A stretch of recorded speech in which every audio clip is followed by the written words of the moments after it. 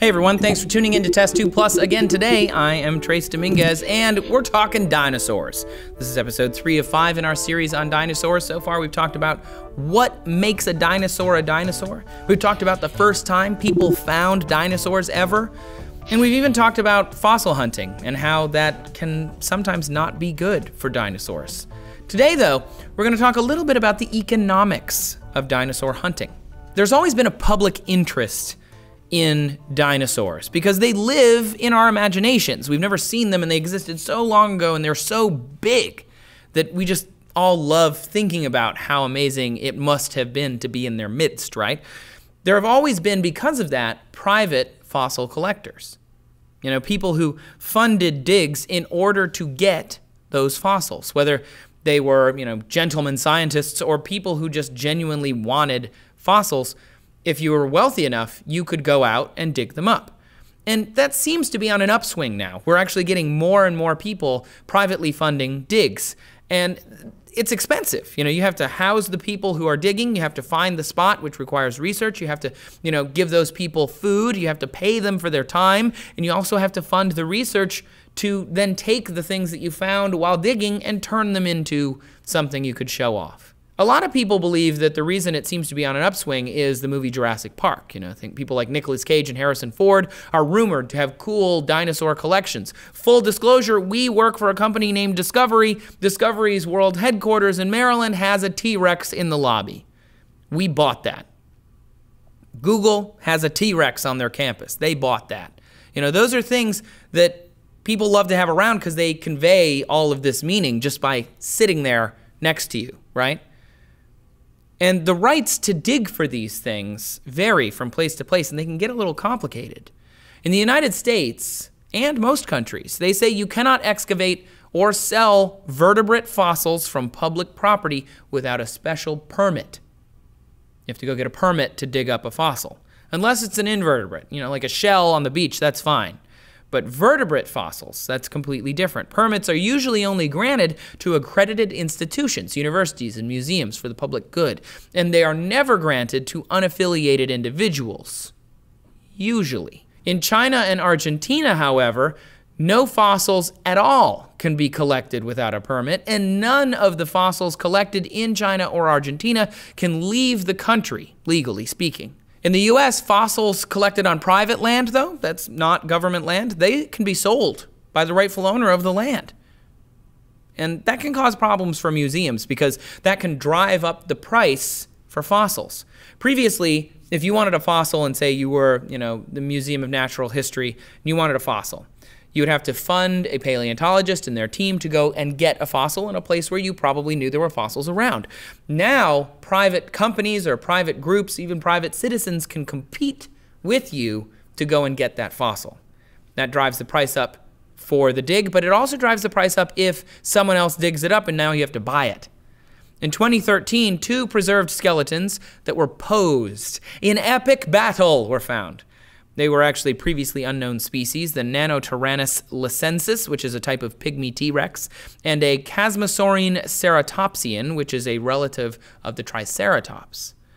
They were marketed by saying things like, teeth from the predator were embedded in the neck and back of the plant eater. The T-Rex's chest and skull were crushed as though the ceratopsian had delivered a kick from the side. That's pretty exciting stuff. And if you can market it that way to your museum goers, you're gonna get more people to come into your museum.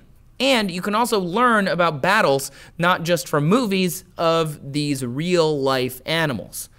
This was unearthed, however, on private property at a ranch in Hell Creek, Montana, and the law says the property owners get that fossil. They own it.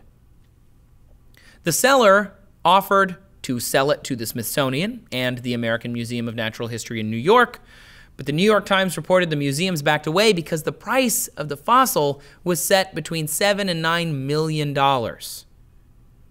How did it get that valuation? Because people had started to sell them. The first dinosaur fossil auctions went for millions of dollars, so now people knew that it was a commodity and they would fund private ventures to go out and dig them up so they could sell them. You can go on eBay right now and you can actually find dinosaur fossils. The problem is most people purchasing those fossils don't really care if their T-Rex tooth came from someone's backyard or from a place in China where it's illegal to export it and sell it. So for example, there's a really crazy story. This guy whose last name I can't entirely pronounce, Procopi, I think, Eric Procopi. In May of 2012, Procopi attempted to auction a Tarbosaurus skeleton, which was discovered in the Gobi Desert. He tried to auction it for $1 million US. He'd been doing this for a while. This wasn't his first rodeo. He was smuggling dino fossils he found in Mongolia back into the US, then he would auction them off and make a bunch of money. The Mongolian president heard about this auction and he filed a complaint with the United States because Mongolia does not allow the export of these fossils.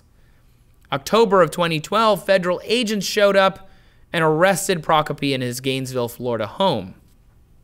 They seized 400 pounds of fossils from him, obtained pictures of him digging up and removing the dinosaur bones from Mongolia, and of course, since the law in Mongolia prohibits the commercialization of natural history at all, not just like export, but you can't sell fossils. And that's been a law since 1924. Why don't we have that law? That's crazy. In fact, the Mongolian government says if you find a dinosaur fossil anywhere in the country, it belongs to the people of Mongolia. Procopi was arrested. Procopi wrote on his customs claims forms when he was bringing in these illegal fossils, "This is a bunch of broken old bones and lizards I'm shipping from the Great Britain, and it's worth $15,000. That's a quote. Of course, some good came out of Procopi's greed. He was facing possibly 17 years in prison, and Eric Procopi stopped defending himself and switched strategies. Instead of saying these dinosaur bones are, whatever, there's broken old bones, he started talking. He started saying, hey, law enforcement, this is how the fossil trade works. Martin Bell, an assistant U.S. attorney, says that there's probably not an active fossil investigation at this point that doesn't owe something on some level to information that Mr. Procopi had furnished to law enforcement. That's pretty cool. He kind of flipped on him. And now over 18 mostly semi-complete and fully complete dinosaur fossils have been returned to Mongolia because of their help. Enough to populate a whole new dinosaur museum in Ulaanbaatar, which is the capital of Mongolia, and it now stands as the central museum of Mongolian dinosaurs. So even though kind of a shady character, Procopi did eventually kind of right his wrongs, I guess. He helped get those dinosaurs back to Mongolia indirectly. The thing is, these dinosaur bones are so appreciated by so many people, and now that they've started selling them, there's an economic benefit to fossils. And that's crazy because someone paid for the rights to dig on land and then sued the diggers when the fossil was found, knowing that they would be able to make money in the sale. You can actually listen to that story over on Planet Money, one of my favorite podcasts. They're awesome. This is not a paid promotion. I'm just saying it. I just really like NPR's Planet Money. But they have a whole thing just about the economics of fossils, of specifically dinosaur fossils. Really, really cool. But here's the thing. Regardless of how you feel about private citizens and groups digging up dinosaur fossils, to gain riches and then dig up more fossils and gain more riches, a lot of fossils would go undiscovered. People will say this is bad, people will say this is good, but in the end, there are more fossils being dug up now, more research opportunities being created because we're digging up so much more information about these species. And in this case, Eric Procopi, even though he's kind of a scumbag, the events of his capture and eventual kind of flip funded an entire museum worth of fossils for the people of Mongolia. So that's kind of cool. Science needs to study these. They need to know more about the dinosaurs because, as you know, dinosaurs are dead. The more fossils we have, the more we can learn about it. The more we can learn about it, the more we know how they died, the more we know what the Earth was like, millions of years ago. And dinosaurs are never, ever coming back. Ever. Ever. We're not going to clone them. Spoiler alert. We're going to talk about why we're not going to do that tomorrow.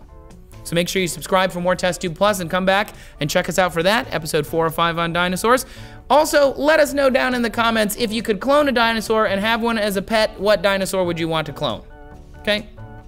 Thanks for watching, everyone. Come find me on Twitter. You can find me at Trace Dominguez. You can find the show at Test Tube. Let us know what you think. Thanks for watching.